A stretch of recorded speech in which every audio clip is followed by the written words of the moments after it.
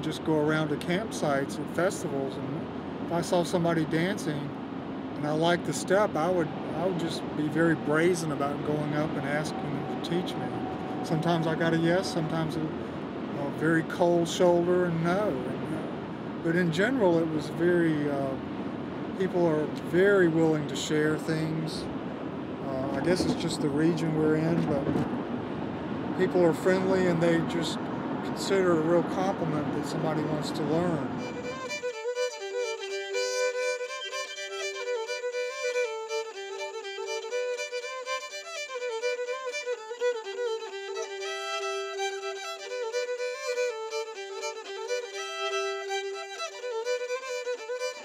If you want to know anything about the Green Grass Cloggers, even though she joined in the 90s, she knows more about us than anyone possibly, because she's just gotten her Master's of Fine Arts in creative writing. What a subject. She chose the Green Grass Cloggers as her thesis. And she has researched, detailed research. It's scary. She knows everything.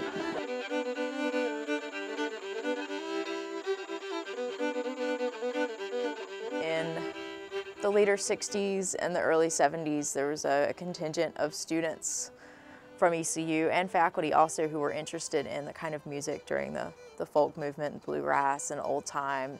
And they would travel up there en masse, but it wasn't always for the music. A lot of them went because by that time the festival had become a huge party. It started in 1924, and then by the 70s it was getting to be really huge. So it was giant circus tent, hot air balloons, all kinds of things like that. And so Dudley went really for the party and saw the Smoky Mountain Cloggers there and was just totally amazed. After I saw the Smoky Mountain Cloggers at Union Grove, that was pretty much it. I knew I had to do it. Earl was like the ambassador for clogging, so he would invite people, come to clogging practice, come to clogging practice, come to clogging practice. And that's where I met you, Dudley, is that right? That's right, I had paint on my clothes. Oh yeah. And Dudley, what did you do you remember your first impression of Pam? I thought she was cute, yeah. I thought you were a drip. Sloppy, Sweaty. never washed your hair, and always had paint on your clothes. Gee, thanks. But you were very soft-spoken. Tony's responsibility was to call the men and remind them of clogging practice on Sunday evenings. And it was Dudley's responsibility to call the women. And I remember he had a very great phone voice. In Greenville at the time, when they first started, even though in other parts of the country there were large counterculture movements, it was a lot smaller here. And the way Tony tells it, it really needed that connection with the other long-haired students or with the other girls who wore jeans on campus, because in the late 60s, women still had to wear skirts, or if they were wearing pants, it had to be a long coat that came down close to their knees. It was a reference to bluegrass, because I think at the time I wasn't real clear about the difference between old time and bluegrass. So it was a reference to bluegrass. It was a reference to recreational grass. Back then, it was called grass. And a lot of us like to do that. And also just that, the green grass of home, or it was the green grass, which was there, that pasture over there, where it's always greener. So, all of that. And I just threw it out, and everybody said, yeah, let's do that. All right, ladies and gentlemen, are you ready for some real tough clogging now, huh? All right, this is a group from Greenville. What is it, Greenville, North Carolina, Greenville, South Carolina? Where are they from? North Carolina. All right, that's what I thought. All right, from Greenville, North Carolina, the Green Grass Cloggers, everybody.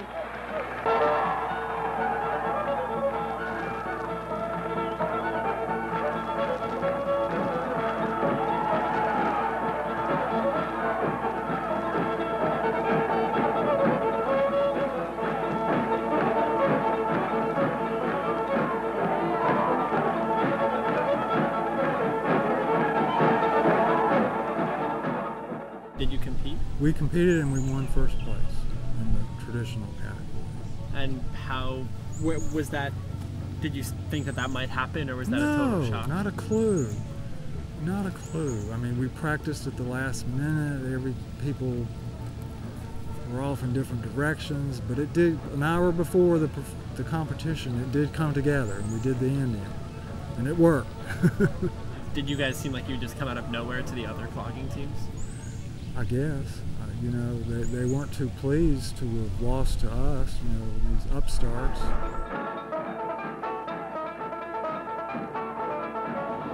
Did you feel like you had invented something new? No, because I hadn't invented anything new.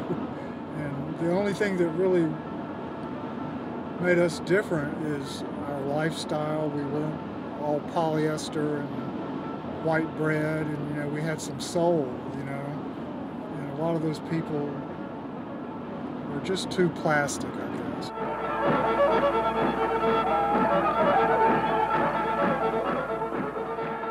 I was working at East Carolina University in the cafeteria, and a guy that was working with me, Earl White, was being in there kind of dancing around while we were working in the cafeteria, and I saw him and asked him what it was he was doing, and he told me he was clogging to Rod Stewart on the jukebox. I went down and watched the team dance, and I was just caught up with their enthusiasm. So I asked Earl right after then, said, how can I get involved? And he said, well, you have to go see Dudley, and Dudley will show you how to become a clogger. And so it didn't really work out so good. After spending about 15 or 20 minutes with me, Dudley told me that he didn't think I'd ever be able to learn how to do that. So I was kind of discouraged, but I wouldn't go away.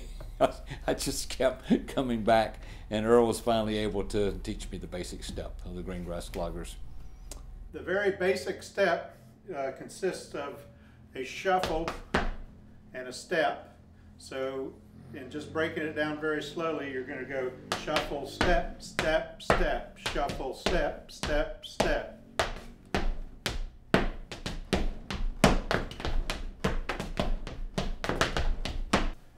One, two, three. 1, 2, 3, and a 1, 2, 3, and a 1, 2, 3. So where I'm saying and a, that's where your shuffle's going to come. So you want to catch the floor on your way out and catch the floor on your way back. So you have shuffle, and then you have a step, rock step, which is just stepping on whatever foot you shuffled with and then rocking back and then back onto the foot you shuffled with. So shuffle, step, rock, step. Then you're ready to do it on the other foot. Shuffle, step, back, step. Shuffle, step, back, step. Shuffle, step, back, step.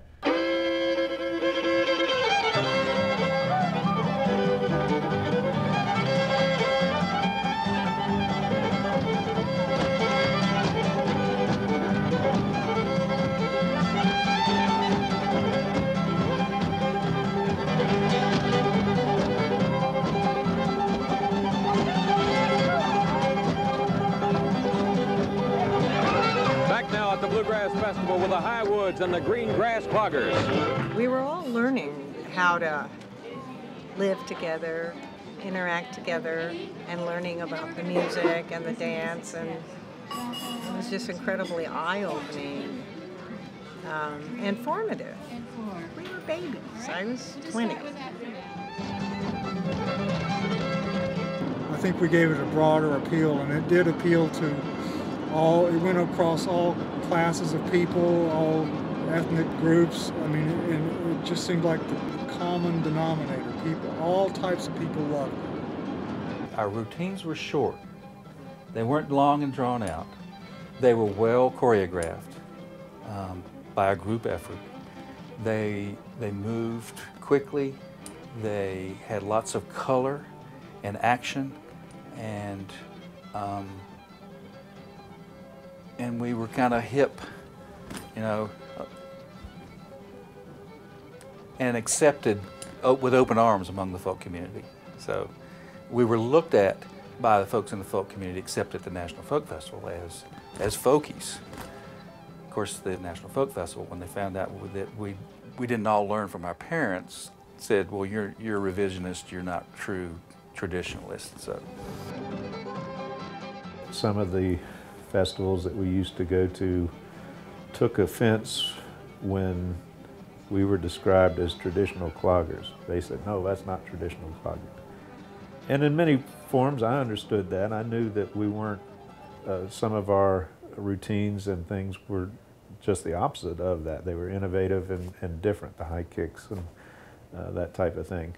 On the other hand, we were doing exactly what tradition calls for or is made of. We were going and learning from folks like Robert Dotson or from Hansel Aldridge or Willard Watson, those types of people that came from the culture and passed it along. We were there to soak it up and had the opportunity to do that and to learn some of those steps. We heard comments like, this is the way clogging used to be in Asheville. There's the spirit, the whole spirit is the passion for it is what maybe was missing a little bit at that time frame in the early 70s. And I think we helped bring that passion back to people involved with this dance style. Did you ever feel like rock stars in those first couple of years? In Philadelphia, we did. We were, because they went crazy. They loved us. They went nuts over us, and we went nuts over them. The one, I guess, if there's one memory of that, was Union Grove in 1973. There were, again, according to estimates, there were something like 70,000 people there. And it felt like when we danced, it felt like every one of those people was in the tent. Because we danced, it was late at night, and of course what we do is so high energy, it gets the audience involved. And when you finish a dance and you're coming off stage and you're hearing literally thousands of people clapping and screaming and stomping their feet, of course the first thing that happens, your ego becomes the size of a mushroom cloud, and but it's such a wonderful experience to feel that. And to get back to your question, absolutely, it made you feel like you were the Beatles. I got to call a square dance for 4,000 people, and to me, I mean, how many times you get to do that, and to dance in front of 50,000 people, and they went nuts because they'd never seen anything like it, and then the backstage just being full of people wanting interviews and to talk about it and workshops and learn how to do this. So it spawned this whole second generation culture after that of people interested in this music and dance. And how can that not be good? We got a loan to get the bus. We pulled it all together and went for it. Almost everybody on the group, on the road group, basically moved into my farmhouse for the first little while, and that enabled us to combine our resources to, the house payment wasn't that much.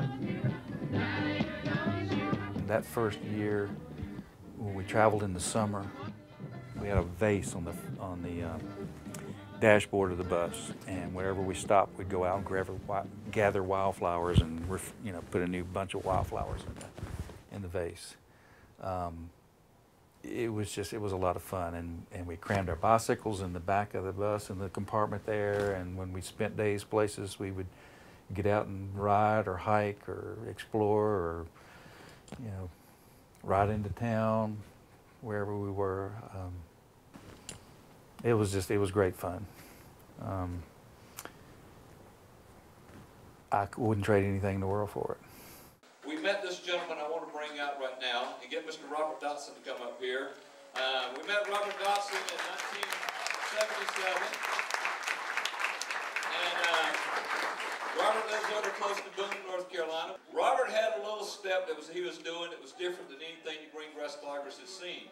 Instead of doing this basic step going down and up, he has this little lift up that is a little bit more up and down than the down and up, a little closer in my feelings to the Celtic dancing, Irish dancing and stuff where you're going up and down to the music. Robert turned 88 on May the 13th. And we had a great big party for him. And Robert, would you do a little dancing to these guys and get them up here to play a fiddle tune?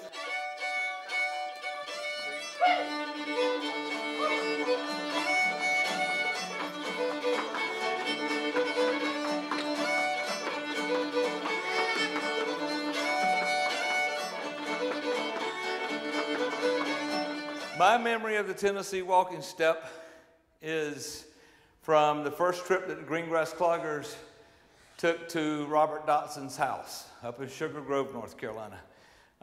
Probably would have been in '77.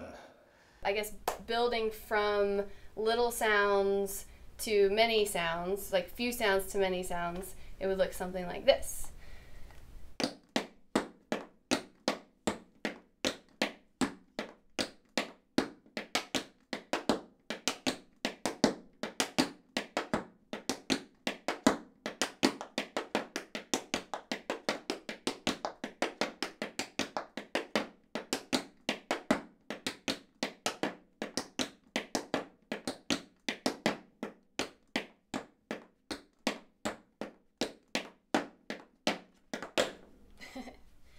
What makes this the year of the possum? What's up with possums? Okay, well, the year of the possum, as you may see, I don't know if you can see it or not, but I have on my possum shirt, and it's a tribute to one of the two possums that the Green Grass Cloggers had as a mascot back in 1978. Rodney came across this possum in the road. Well, actually, the possum was deceased, but had two young ones that were still alive, and so he took them in and named them Alfred and Xenia. And they became pets of the Green Grass Cloggers. We fed them with a little eyedropper and little baby bottles, and we raised them and kept them in a little cage, I guess you would call it. It was really like a little portable grill. Kept them on the bus. They traveled with us. The little female possum, Xenia, died after just a couple of weeks, but Alfred, the possum that survived, traveled with us from April through September. And my hair was more afro-ish, I guess, back in those days. And so Alfred and Xenia could burrow down in there and have a nice little nest, and it didn't bother me too much. I sort of liked the massage I was getting every now and then with their claws. And we would be talking and cutting up and doing different things, and someone would ask me something. I said, I don't know. The only songs I can think of are possum songs. I've got possum on my brain. And often this was at a school show, and I'd end up taking off the hat, and here were these two possums, and the kids just loved that. And we learned a lot about possums. We learned a lot that, you know, from watching Alfred and observing him. He'd get on his back legs and take his paws, and if you're feeding him like apples, he would be pushing the apples in with his front paws as fast as you put it in his mouth. And he couldn't swallow it as fast as he was trying to eat it, so it would mush back out and run down the sides of his mouth. So they were like, we felt like, especially Amy and I, we studied on Alfred a lot and how come he happened into our lives. And there's a reason that we had this possum, because you find out pretty quick that possums don't really have any kind of a game plan in life. They just like kind of wander around aimlessly until they find something to eat, and then they eat it all at one time. And it kind of like seemed like that's what the Green Grass Cloggers were doing a lot in those early days on the road. It's like we didn't really have a big game plan. We would go off and take a job somewhere, and we'd be there, and it'd be time to go back to Greenville, and somebody would say, well, hey, just about 50 miles from here, we know where there's going to be a party, and they're going to have a keg of beer, and it's going to be a good time. Y'all guys should go over there. And we'd say, okay, well, we'll go over there. We'll just go home tomorrow. So we'd just take off, and sometimes we were even going in the wrong direction. We didn't even know if we had enough money to get back home. You know, maybe you don't have the biggest success strategy, but somehow through it all, the Green Grass Cloggers have managed to survive over 40 years, and that can't be said from a lot of the other groups that kind of spun off from us. And I still have Alfred to remind us of all those early days. I keep him in a little pizza box. He's completely flat, and I'll just show him to you real briefly. I've had him in this pizza box for 32 years, and this is the short version. So there's Alfred, and he still looks pretty much like he did back then. He's never smiled. He's still like our inspiration. That's he's still got this grin on his face. You know, he's still smiling. That's what you do when you're clogging. No matter what kind of mistake you make, just remember to keep smiling. So there's Alfred. That's the short version. When I met the Cloggers, they had made the transition from being a bunch of friends who were learning together to being a semi-professional and the growing pains related to who's going to get to be a professional and who's going to stay home, to I came in a year into the professional where they had already had it out with each other. Some people had left. When you look at the film footage over the course of the years, you'll note that when we got into those years in the late 70s and early 80s, we cleaned up. We cut our hair shorter. When I joined the group was wanting not to be seen as a bunch of hippie stompers, but as more of a professional dance company. So we took it that way. I went all over the world with the Cloggers. In the course of it, we won 2 Emmys for dance in shows. I met remarkable people. Most of my life came together in part because of going off to dance with the Cloggers. Spent time in Florida, and then we'd go shoot up to Maine, and then we'd be down in New Orleans, and just all over the place. And I loved it. It was a group of young, exciting, attractive, outgoing, for the most part, athletic, really talented people.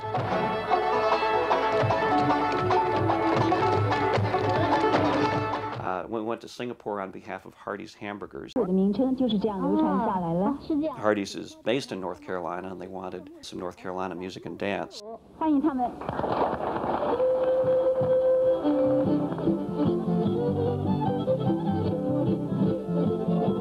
But probably the highlight of the international stuff was a 5-week State Department tour to South and Central America. One of the things that we discovered in South America is that people there, they had no idea that there was folk music or folk dance from this country. All they knew about was Michael Jackson. And so they were stunned that there was a folk music and dance tradition here, and they were very interested in it. Now let me give you another little piece here. Talent agency in New York City came and watched us to consider whether they would be our agent. They rated us, and then they proceeded to tell us that if we would put sequins on our costumes and a few other little, frilly things like that, they would consider being our agent. And we said, thank you very much. We don't think we need If you've been around the Cloggers, it's chaotic and argumentative and sometimes ugly, sometimes loving and wonderful. Our last routine we made up actually was called Chaos, but it was that chaos and lack of organization that allowed everyone's input to become part of the routine, whereas almost all groups are choreographed by one person. We are truly just a mess. We're a melting pot of great ideas, and it made it what it is.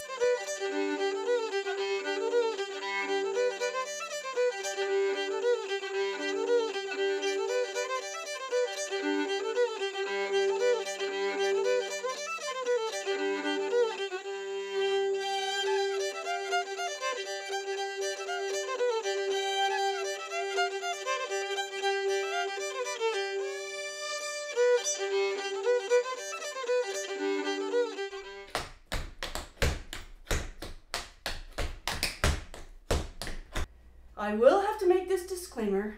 There's a great argument about which is the right way to do the jerry.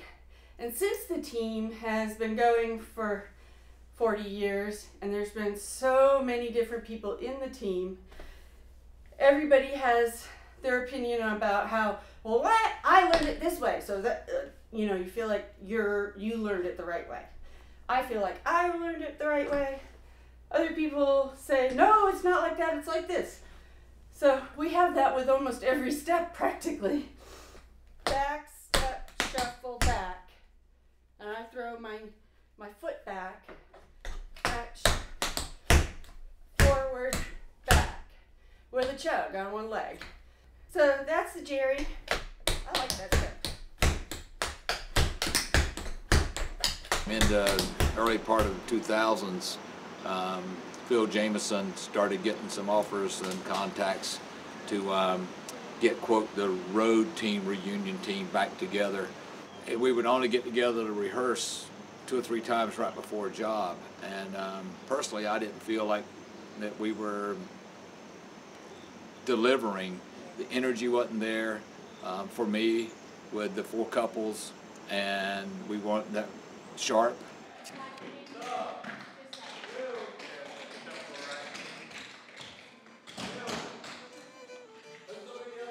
I have always thought that it would be great to have our kids dance, but even if they weren't our kids, that the generations that come along see what we do, and it just wows them, and it gets into them so much that they got to do it.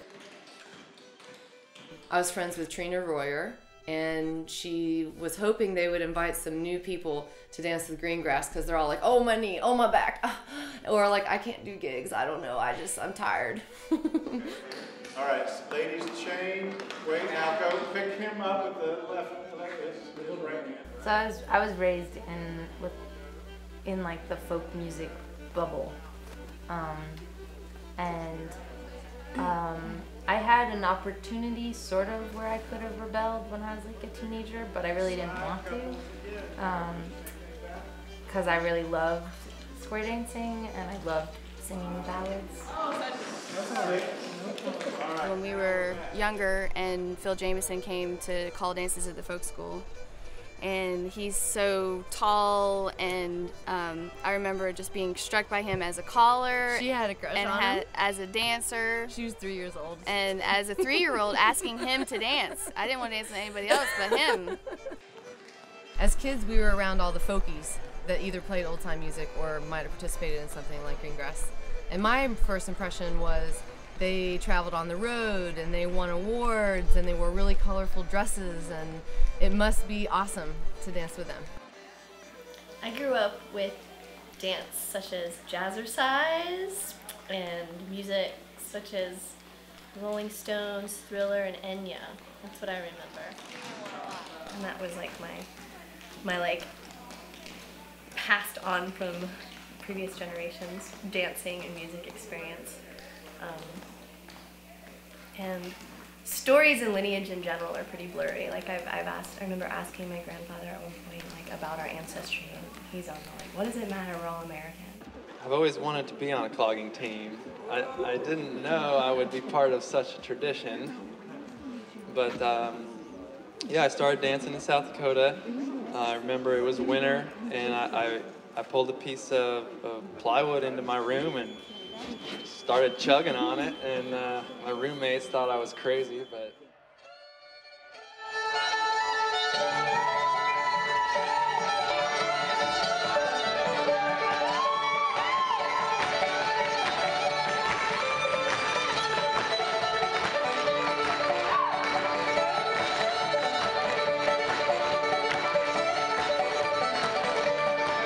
bringing on this new influx of new energy and youth and returning to the 2-set format, it's wonderful. It's like those beginning years in the early 70s when you had that kind of energy.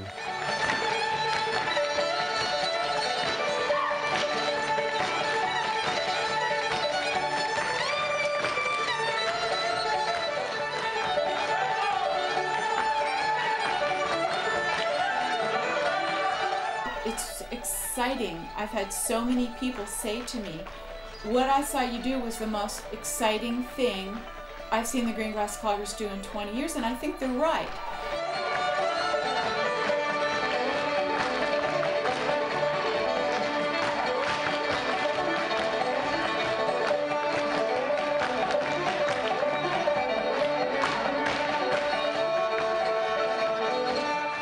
It just inspires me, you know, it just, the youth, the enthusiasm, it's wonderful. I get a whole lot more out of it than probably anybody realizes.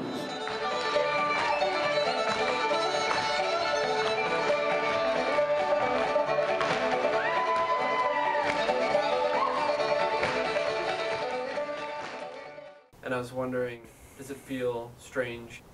In the 70s, you were there, you were learning from Willard and hang out with Tommy Jarrell, and they were your elders, and now to find yourself to be someone who's looked at as an elder? It doesn't seem that long ago. It's my first comment about that. Because they were so open to us and taught us things and accepted us, I think that laid the game plan out for us. You know, it's got to be that way. And that's the way traditional music was passed on for all those years. Tradition to me is not a stagnant thing, it is growth. And the analogy I like to use is Bill Monroe was considered radical when his music came out in the early 40s. Bluegrass, what is that? That's not country music, that's not hillbilly music or old time, that's radical stuff. And then when Newgrass Revival came along, all of a sudden here's this Newgrass style that Bill Monroe couldn't grab onto because it wasn't traditional bluegrass. Well, again, tradition grows, it's not stagnant. And it's great to see that other people appreciate what we've contributed to this culture and are willing to carry it on in this style. When I was in my 20s and discovering old-time square dancing, I wanted to learn from the old folks. But at some point I realized that you start looking around and the older generation is no longer there. So yeah, it's very interesting because I used to go interview people, older people, and starting to find that happen coming back at me now. Coming in the 40th year, it's just kind of like we want to take in as much information as there is available because, like we've been talking about, we want to be able to carry this on until the 80th anniversary. So we're trying to like glean as much of that knowledge and have all those stories and wisdom and dances within us so that we can keep carrying it on for more generations. For people like Andy and I to come from across the country and want to be a part of this, I think it's so important to do what Andy's doing and to give respect to the people that do know how to play old-time music and that do know how to dance. And like Robert Dotson, who's been dancing since he was a boy, you know, and to respect that and learn from them and watch them and listen to them and listen to them and listen to them. Okay. You know, I think that's definitely one huge component of old-time music. Right. It's really interesting to see how the old-time music and dance scene appears to be blossoming right now, and as it was in the 70s. In the 70s, it was a huge thing, and there were string bands all over the place. So people that didn't grow up in the country and didn't grow up with old time and didn't grow up dancing were really into this, like really passionate about it, and moving their children to the country or whatever. And I think that could have coincided with the general philosophy that was happening for young people in the 70s and how Green Grass kind of started, mixing people that did not grow up in the South at all, who were excited about Southern culture and Appalachian traditions and really interested in hanging out with old people and learning from them. I think recession is good for folk music and clogging. When the economy's bad, we start saying, wait a minute, how did my grandfather do that? And you know, the folk revival, the rolling folk revival, if you look historically back over it in the you know, the Great Depression brought a folk revival, and we were a part of a folk revival, and I think there's maybe another folk revival going on now. So you step forward, slide back on the same foot. So step full weight, slide it back. Step all the way down, slide it back. Step, slide. Yeah. So cross back, cross back, cross back. Yeah. You know, I think people are after something true and real right now, and old-time music and clogging is just that. It's like real and authentic and heart-centered.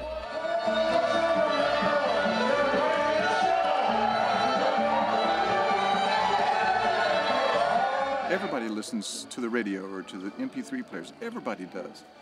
But most people are sucked into the pop culture, which is managed by these huge machines, and the artists also a lot of times will lose the autonomy of who they are because they've signed to a contract with a big company that makes them make their music sound this way or that way, and we get to do it any way we want to do it. I wish everybody could experience what I'm experiencing here. To me, it's music of the people, by the people, and for the people. It's homemade music.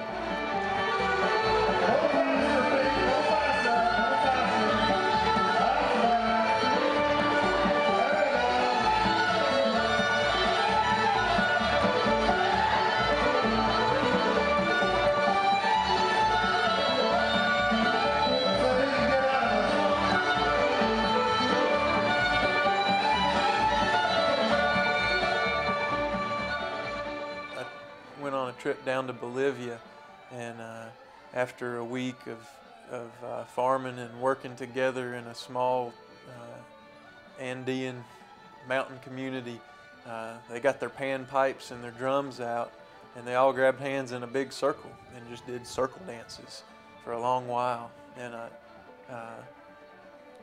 don't know if it's a kind of primal connection of rhythmic dance, or certainly something sacred about community gathering hands in a circle. That's the best of it with Green Grass Cloggers, is whether it's performance or workshop or just a regular old practice, is that at some point you just feel the absolute freedom of turning your body loose and knowing that you're not doing it alone, but you get to grab a hand and circle around. That's a good idea. So let's kind of do it chronologically rather than randomly. So if you join original members first, original members, and then other people in the 70s, original members, and how many originals do we have here? All originals. Let's first of all see if we can get just a picture of the very first folks that danced in 1971. If you were dancing in 71 when they won the World Championship, Earl.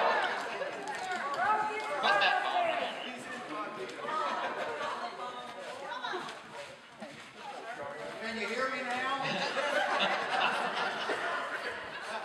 All right. So, let's just get started with these folks. Give your name, the year you started. It's kind of obvious that everybody started in the beginning, and what you've been up to. There's like 180 ex-cloggers, is that, I mean, somewhere around there? And there were a bunch of them there, you know, and just to be a part of this long lineage and to meet these people that you hear all these stories about. The 40th reunion was absolutely fantastic, I thought. Oh, I thought so too. And it really made me realize what I'm a part of now. To me, it's more like a big family reunion of friends that are my family that I may not see all the time, but we have a lot in common psychically somehow.